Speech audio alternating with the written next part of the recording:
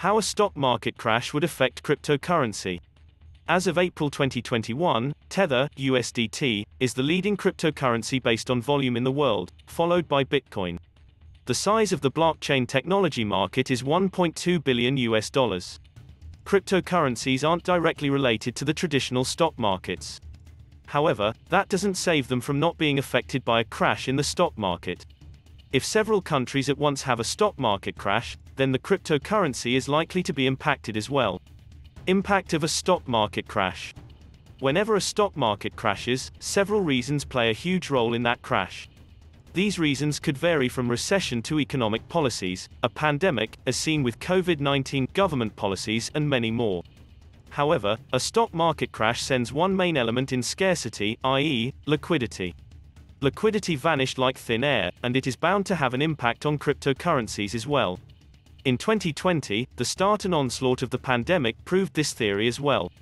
Bitcoin prices fell more than 50% within a 24-hour period.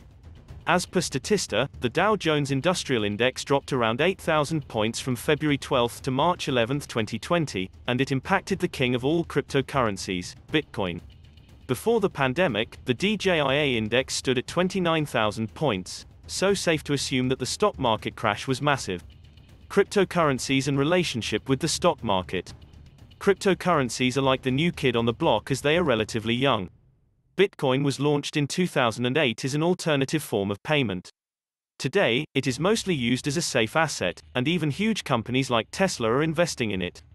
Before 2020, we were yet to see the impact on the crypto market by a stock market crash or an economic recession. A stock market crash impacts all the assets, but the impact can be estimated for most assets, like gold. But with the 2020 stock market crash, it was easy to see cryptocurrency as a volatile asset. Cryptocurrencies and their international value. Until and unless there is a worldwide depression, it is very unlikely that all or almost all of the stock markets in the world would come crashing. It gives cryptocurrencies an edge as well. Cryptocurrencies aren't directly dependent on a singular stock market in the world.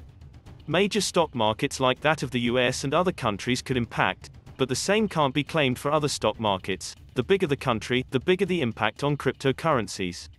One example can be Zimbabwe and Venezuela, both with destroyed economies and active use of Bitcoin. The safety and independence of cryptocurrency from their local economic condition make crypto a better and safer alternative for them. Cryptocurrencies are still in the evolving phase. Many people don't understand the science behind them and are coming to terms with how crypto functions. Nonetheless, cryptocurrencies aren't entirely independent, and a stock market crash, specifically in a country with a large base of crypto investors, would send crypto in a downward spiral as well.